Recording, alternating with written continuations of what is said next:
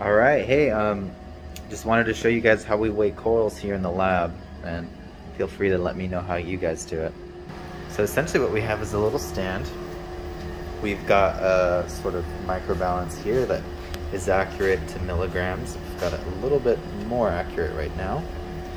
First thing we do is just center the bubble, make sure it's nice and centered when we put it on here. And then as far as weighing goes, all you need is a container where you want to keep the water level the same each time. So we just have a little mark on there that shows exactly what we should fill it up to. And essentially we weigh the same piece of coral over and over again to see the precision and accuracy. And then all you need is just some nylon string that goes up into the scale here in the bottom. Let me see if I can show you what that looks like. There we go. And it just hooks. There's a little hook up there. So it hooks to the bottom of the scale. And yeah, all you need to do is zero it out, put your coral in there, and I think Sorrento is actually going to show us how it's done.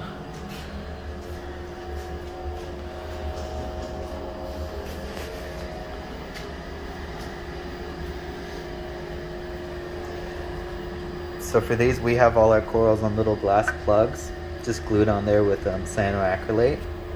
And then on the bottom of these, we usually have a label, but it's really hard to tell what they are sometimes, so we've been struggling with that. Luckily, Mass, though, is pretty good at helping us figure out which ones they are. So then you just put it in the weigh boat there, and you weigh. Try not to breathe on the string or the scale, otherwise you'll get some inaccurate values. It'll start to swing just because it's kind of like a pendulum down there going back and forth, but over time it'll get steady. And then you record that value on the computer. So I just use a spreadsheet on Google Sheets. I've got different information here, like the date, the unique identification number, the mass. And then from the mass, as well as the temperature of the water and the salinity, you can calculate the density of seawater, and from that determine the aragonite mass. And so what was the mass of that one? 4.172. 172.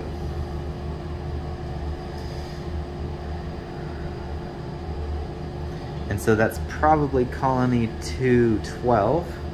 I have pictures of each of them so I can verify that. And 212 looks like this. And as you can see, there's our 212 again. So I found that the best way to label glass is to have it really nice and scratched up on the bottom.